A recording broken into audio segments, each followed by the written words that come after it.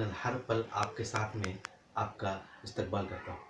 दोस्तों, जैसे जैसे लोकसभा का इलेक्शन करीब होते जा रहा है, हम लोग देख रहे हैं कि इस सर्दी के बावजूद सियासत का पारा वो बढ़ते जा रहा है। आज कांग्रेस आई ने आसनसोल में अपने कार्यकर्ता में जान डालने के लिए जेल भरो आंदोलन शुरू किया और इस आंदोलन में उन्होंने जो मुद्दे रखे वो गरीबों से जुड़े हुए मुद्दे थे। उनके मुद्दे में ये था कि किसानों को उसका हक मिले, बेरोजगारों को रोजगार मिले और जो बंद कल कारखाने हैं वो खुला जाए और जो इलाके में जो गैर कानूनी लोहा का जो लोहा और कोयला का जो कारोबार हो रहा उसको बंद किया जाए। आइए देखते हैं कि उस अपने इस आंदोलन में वो कितने कामयाब हुए।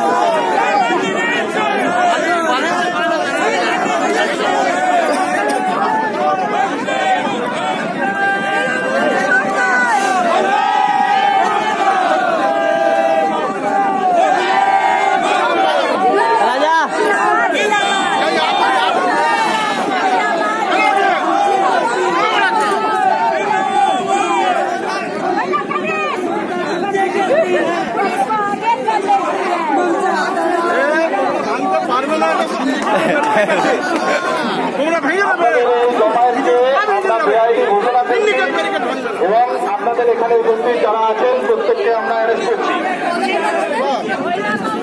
আপনারা যারা এখানে আছেন আমরা প্রত্যেককে এখানে অ্যারেস্ট করছি। যারা আছেন তরুণ রায়, শহীদ পারভেজ, অনিল ধর, রুনিন বক্সি, চন্দি চ্যাটার্জি, মামুন রশিদ, পারভিন যাদব, তাপ্তি মুখার্জি এবং আরো অন্যান্য যারা আছেন এখানে প্রত্যেককেই আমরা বেআইনি ঘোষণা করে এই জনতাকে আমরা এখানেই ওনাদেরকে অ্যারেস্ট করছি। বেআইনি ঘোষণা করে আমরা তার দিকে গ্রেপ্তার করলাম এবং স্পটেই আমরা বেল দিলাম। আমাদের আন্দোলন যেহেতু আমাদের ঘোষণা অফিসার করে দিয়েছে, তাই আমরা আন্দোলন এখানে শেষ করছি। পরবর্তী আন্দোলন আমরা জানিয়ে দেব। আমাদের 28 তারিখে যে কর্মসূচি, সেই কর্মসূচি আমরা এখানে पालन करलाम। आप लोगों ने हमारी इस वीडियो को देखा और अगर ये अच्छा लगे तो आप लोगों से विनती है कि आप लोग इसे शेयर लाइक ज़रूर करें और हमारे चैनल को सब्सक्राइब करें। इसके लिए CFM न्यूज़ चैनल आप लोगों का आभारी रहेगा और हम लोगों का उत्साह बढ़ेगा, तो हम लोग नए नए मुद्दे को आप लोगों के समक्ष रखते रहेंगे, जिससे समाज को फ़ायदा होगा। धन्यवाद।